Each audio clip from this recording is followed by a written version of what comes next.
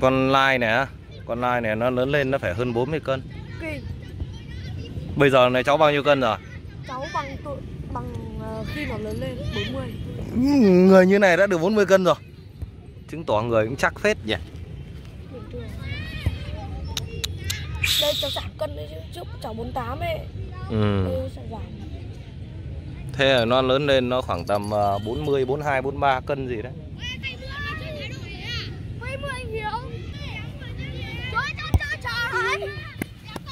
Miễn là nó không cắn là được không? Nó không cắn. Cắn gì? Này các đẹp trai không? 20 triệu ấy. Anh triệu á? Chó Đức ấy. 20 triệu một con. Tao tên Đức này. Để tao nó có lấy cái sinh đấy. Đấy. Chơi với em đi. Cái nhà ai đấy? Con cái nhà ai đấy? Sinh con cái nhà ai? Con nó lớn to đúng không? Cái à chú? Bây giờ nó vẫn đang bé, nó mới tách mẹ mà. Biết rồi. Con này 20 triệu. Mẹ nó đâu? Mẹ nó đâu chú? Mẹ nó ở nhà mẹ nó chứ. Bên Đức, mẹ nó ở bên Đức. Mẹ nó ở bên Sóc Sơn. Em đã thấy cho chị nhặt mà. Chị cứ nhặt thoải mái. Ui.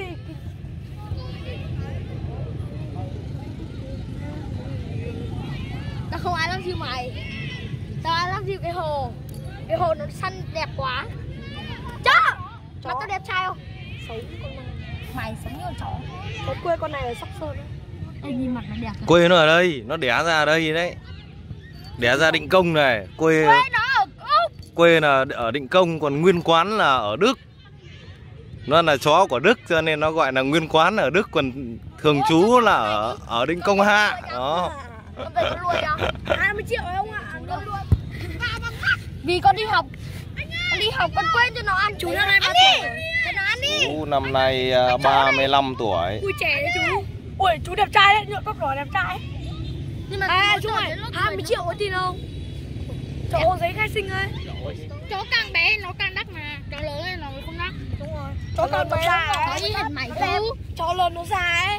Mình phải nuôi già rồi thì mua già rồi xong rồi nuôi được mấy năm xong nó lại chết.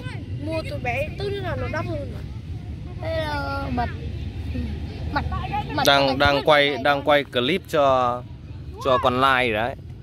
Chốc về post lên YouTube cho mấy thanh niên lên trên YouTube luôn. Thành người nổi tiếng. Hả? Kênh YouTube chạy chó Rottweiler.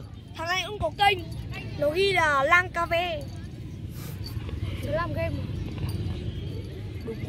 Chú cháu cái này con này một ngày ăn nhiều không chú? Con này á, nó ăn như người. Con này gầy ấy chú. Mình ăn một ngày 3 bữa thì nó cũng ăn một ngày 3 bữa. Nhưng mà nó gồm thì người ta đi mua đồ ăn cho. Thức ăn của nó thì nó có đồ ăn riêng của nó. Nó có hạt. Rồi không thì nếu mà không có hạt thì cho nó ăn cơm thịt. Được. Nói chung là nó ăn như người. Nó chỉ là đồ ăn của nó không được cho nhiều muối. Ở bọn này nó không có. Cho nó ăn cơm đi chú. Cơm thịt được, nhiều người nuôi bằng cơm thịt. Con này biết trồng nhà không chú nhỉ? Đâu biết chứ. Nó cho khôn của Đức mà lại không biết nữa thì thôi. Nó chưa. Bây giờ nó còn đang bé thì chưa. Nó ăn vậy. Đây toàn người lạ, nó còn chẳng cắn. Không, người lạ nếu mà nó đi với chủ thì nó không cắn, chứ còn nó mà một mình mà người lạ ra thì nó cắn ngay. Giờ chú đi ra đi. Giờ thì quen rồi còn gì nữa. Giờ là nó không phải người lạ nữa, giờ với chúng nó là người quen rồi. Hả? Mai chú ở đây không? Chưa biết được, nếu mà chú rảnh chú lại cho nó ra chơi. Chú dặn đi để mai có mua đồ ăn cho. Đúng rồi. Mua đồ ăn cho chó. Chó. Mà thằng này đẹp trai không? Mích gì? Tên nó có gì chứ? Tên nó là Light, ánh sáng. Có biết biết tiếng Anh, biết ánh sáng không? Lighter đấy. Gọi luôn là ánh sáng đi chứ. Sunlight đấy. Không thì ánh sáng thì nó lại thành mất 2 tên. Bên này là nó cho Tây phải đặt tên Tây cho nó chứ. Thế bây giờ chú đặt tên nó là Đức, mày có chịu không? Chú đặt tên đấy, thế đặt tên tiếng Việt thì làm sao mà đặt được? Thế có chó không? Chú đặt tên là Pích. Thế đặt gọi nó là sáng hay là gọi nó là ánh thì sẽ trùng tên với lại nhiều người tên là sáng với tên là ánh. Thế người ta lại bảo là thế mày đặt tên con chó là giống tên tao để mày chửi tao. Gọi nó là lợn. Thì phải đặt nó là thành tên nước ngoài, đúng không? Gọi nó là lợn. Chứ bây giờ không thằng nào cháu tên là Đức, chú đặt tên nó là Đức, cháu có chịu không? Đúng rồi, Đấy, Minh, thế chú đặt tên là Minh. Thằng Thành có tên là Bốp đúng không? À rồi, cháu tên Dũng tên là Bốp. Đấy, hai gọi là Bốp. Không đặt tên tiếng Việt được, phải đặt tên nước ngoài. Cháu tên là Dũng, chú đặt cho con này đi.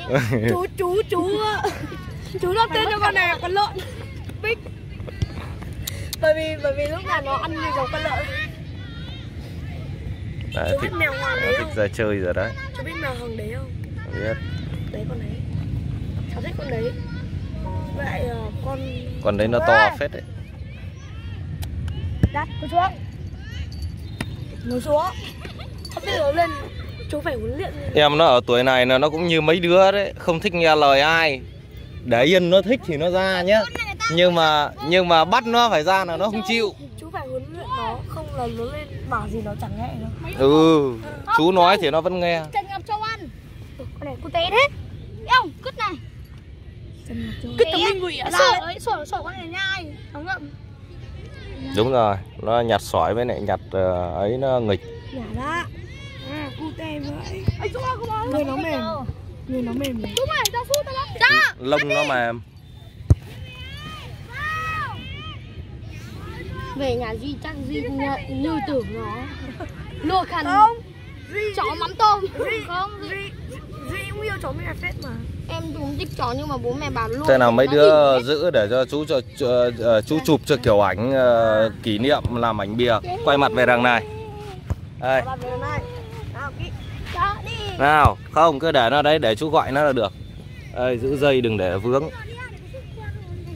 Đây, giữ dây đây. Tối chú có ra hồ không? Không, tối nay không ra. Thôi.